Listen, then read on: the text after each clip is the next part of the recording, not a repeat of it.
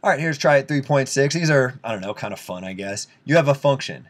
And my function in this function notation is telling me that when I put x into the machine, what comes out is 2x squared minus 3x. And we put all sorts of crazy stuff into functions.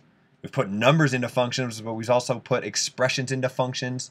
We've even put functions into functions when we did function composition. Well, not nearly as abstract as some of the stuff we've done is we could put a complex number into a function, no problem. All right, this is a number, 8 minus I, so we could put it into this function.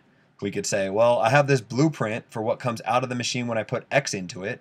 So if I want to figure out what is f of 8 minus I, all I would have to do is copy this blueprint right here, except everywhere I see the letter x, exchange it for 8 minus I. So f of 8 minus I is equal to 2 times 8 minus I squared minus 3 times 8 minus I.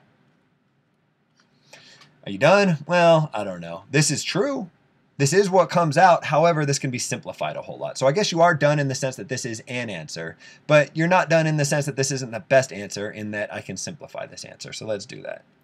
To simplify this answer, be careful with your order of operations. 8 minus I squared. I want to square it first and then multiply by 2. How do you square 8 minus I? Oh, is that just 64, I don't know, plus I squared maybe? No. Because 8 minus I squared means 8 minus I times 8 minus I. And when I'm multiplying together binomials, I got a FOIL. So I'll say 8 times 8 is 64. 8 times negative I is negative 8I. That's the O in FOIL. But the I in FOIL would also be negative 8I. So I'm going to get negative 16I. And negative I times negative I gives me positive I squared. And then over here, I guess, well, I'll do this in the next step. Let's leave this alone for now.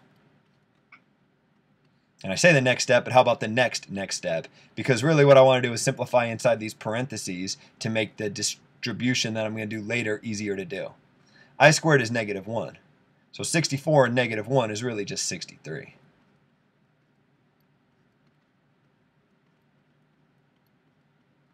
And that gets me here. And in fact, I can simplify even further. The way I will simplify further is by distributing through. I'll take this 2 and distribute it through and get, what's that, 126 minus 32i. And then be careful, it's not distributing a 3 through. It's distributing a negative 3 through if you want to get rid of the parentheses. So I would get negative 24 plus 3i. And now if I combine like terms, I got 126 minus 24, which nets out to 102. And I got negative 32i plus 3i, which nets out to negative 29i. What I have is something in a plus bi form. So I'm as simple as I can be, and I'm done with 3.6.